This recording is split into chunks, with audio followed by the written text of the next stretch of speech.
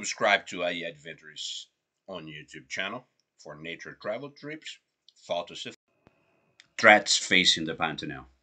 Because more than 95% of the Brazilian Pantanal, 70% of the total, and the bordering Cerrado highlands consist of private properties, the region has been vulnerable to the recent last 15 years economic trends that have driven large-scale deforestation and agriculture development. For the Pantanal and bordering Cerrado, long and short-term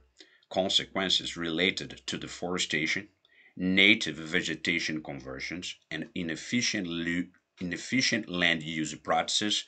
include increases of CO2 emissions that contribute to the climate change, hydrologic alterations that dry up headwater streams and floodplain wetlands, accelerated erosion and sedimentation that clog and divert rivers on the floodplain, fragmentation of native vegetation cover, causing local extinction of species with large requirements, eutrophication, nutrient enrichment of aquatic environments, degradation of water quality, increased risk of disease transmission between wild animals and domestic